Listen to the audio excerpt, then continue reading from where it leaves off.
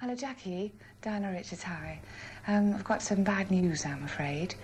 I don't know whether you've heard yet, probably not. So Lee was quite badly burned on Friday night and is in a special burns unit at Roehampton Hospital at the moment. Yeah. Yes, apparently she was plonked in the sink to wash her bottom, and then the ascot was turned on and the water went very hot and burnt all down her back. Di Richards is a social worker for the London Borough of Hammersmith. Sort of just above the middle A baby girl she's responsible for has been injured by her mother, so seriously that Di Richards and her colleagues now have to decide whether to take the child away from her parents. So we're going to have an emergency case conference, and I felt that your presence would be very important there in view of deciding what's going to happen to her when she leaves hospital. And there obviously is a question of her not going home.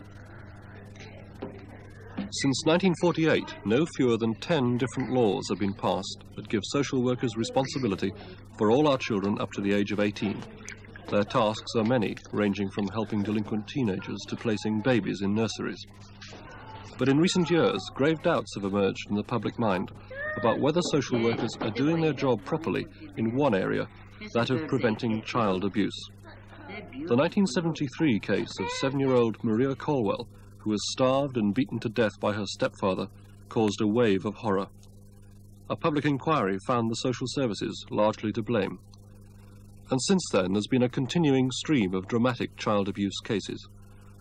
After Maria Colwell came Max Piazzani, who died aged 4 and weighing only 15 pounds. His parents were jailed, and again the social services were officially found to be at fault. Then came the case of Stephen Mers in 1975. At the age of 16 months, he was starved to death by his mother. He weighed just 10 pounds when he died. The family was being visited by social workers at the time. In fact, whenever such cases come up, it's often social workers who get much, if not all, of the blame. But in spite of the publicity, most people still don't fully realise the extent of child abuse. Di Richards is a specialist dealing with child abuse cases.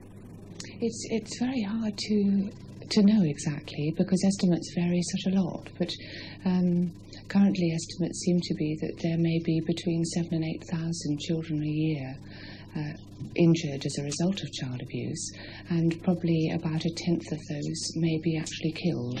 So it is a big problem, and we're still not clear exactly how big it is, because there's no compulsory reporting in England as there is in some of the United States. Because of the size of the problem, the government has ordered local councils' social services departments to be specially vigilant. But with harrowing cases continuing to come to light, it's clear that the efforts of social workers are not stopping child abuse. Who wants a drink? No! Well, sit down then if you want a drink. Sit down now, nicely. Come on, Robert.